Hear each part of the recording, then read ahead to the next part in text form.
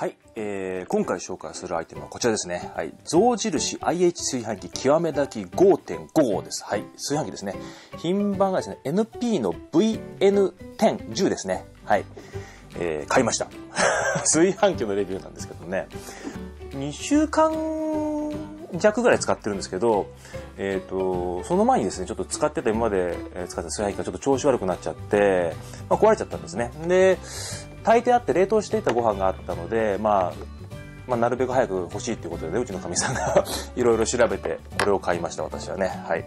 で、これはですね、今、価格 .com で、撮影してるのはですね、2016年の4月の末なんですけども、この時点で価格 .com では1位でしたね。で、これの前の方っていうのがあって、ほぼほぼ中身は一緒なんですけど、これは VN10 なんですけど、VD10 っていうのがあって、それは Amazon さんで1位でしたかね。はい。なんかもうベストセラーみたいですね。で、価格もですね、14,000円前後ですかね。うん。14,000、5,000、4,000、そのくらいですかね。はい。概要欄の方に、商品リンク貼っておきますので、ご興味のある方はぜひ、ご覧になってみていかがでしょうかね。はい。で、すごい安いですね。はい、この機能で。なんかね、私の印象だと今最近高い、すごいなんか10万近いやつとか10万超えるやつとかもありますよね。なんか、ああいうのの方がいいのかなと思っていろいろ調べてたんですけど、で、ちょうどなんか、お店行った時になんか炊き比べみたいなのしてたんですよね。確かに、美味しいのは美味しいんですけど、比べてみて初めてわかるレベルですね。だからそんなにこう、やっぱりだからお米にもよりますしね。はい。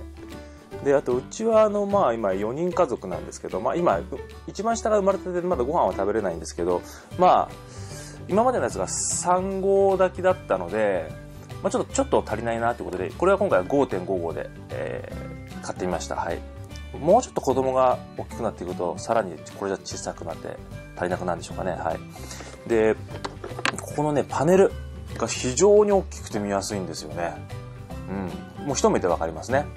で、もちろんお米だけじゃなくてね、炊き込みご飯を寿司飯おかゆ玄米なんてはもちろんのこと、ケーキだとかパン発酵とかパンを焼くこともこれは可能ですね。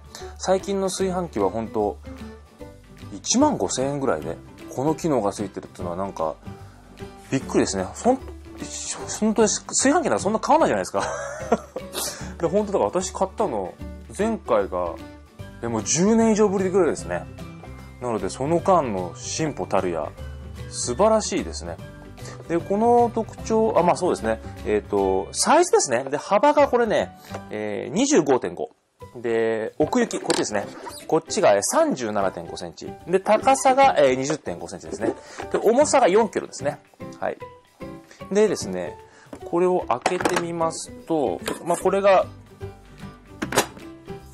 豚っていうか内釜なんですけど、軽いですね。なので、お米研ぐときも楽ちんですね。はい。非常にいいですね。で、これが、中身ですかね。はい。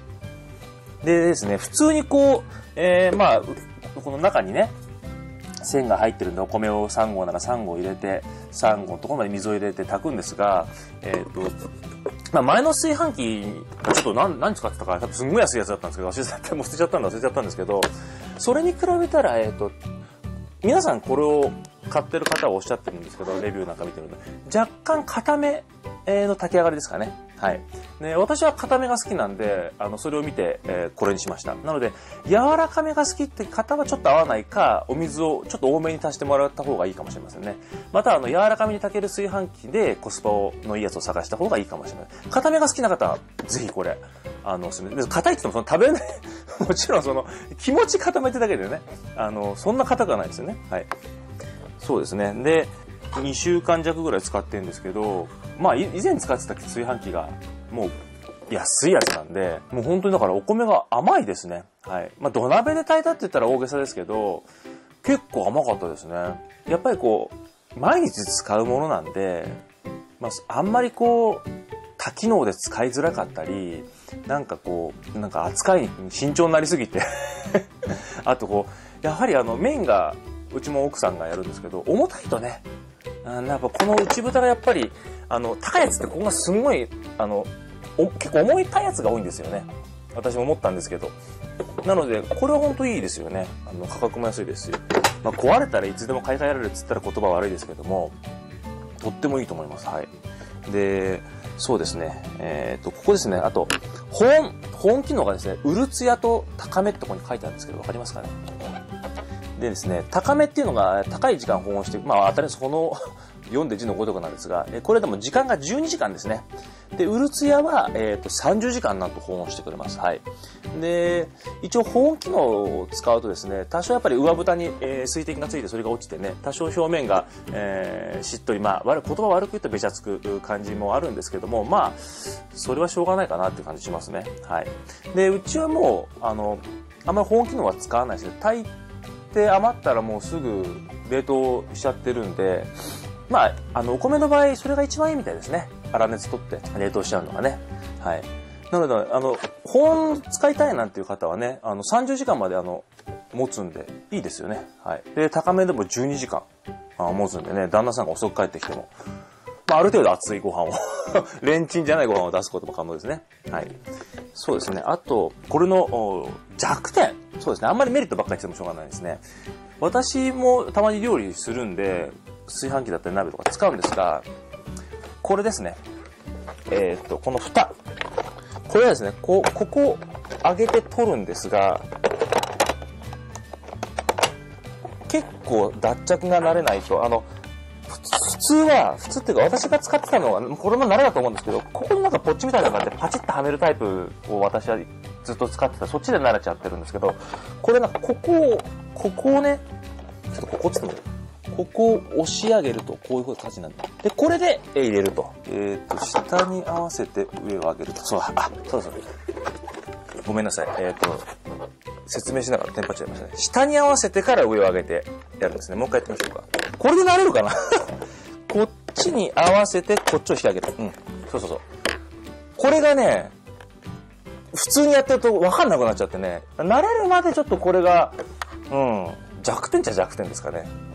下からつけて上にやるですね。今分かりました。ありがとうございます。今分かりました。まあそんな感じですかね。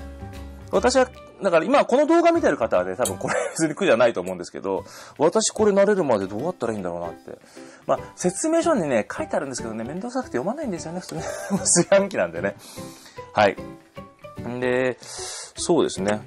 で、まあここに、うるつやの時間も書いてありましたね。で、早炊き、なんかしても、別にそんな味が落ちるってことはなかったですかね。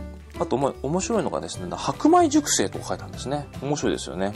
あと、熟成炊きなんですよね。ここにお米の栄養素を引き出すってことに書いてあるんですね。はい。で、これは多分これの、全バージョンの VD10 の方にも。VD10 は、今在庫があるだけかな。で、これが新商品なんで、価格自体が、すいません、多分200円ぐらいしか変わんないんですよね。だから、新しい方の方がいいと思って私はこっちを買ったんですけどね。そんな感じでしょうかね。はい。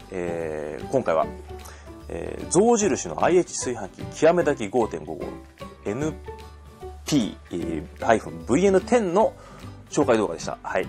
ご視聴いただきありがとうございます。ご興味のある方は概要欄の方に商品リンク貼っておきますので、ぜひぜひご覧になってみてはいかがでしょうか。はい。ご視聴いただきありがとうございます。今回は以上です。バイバイ。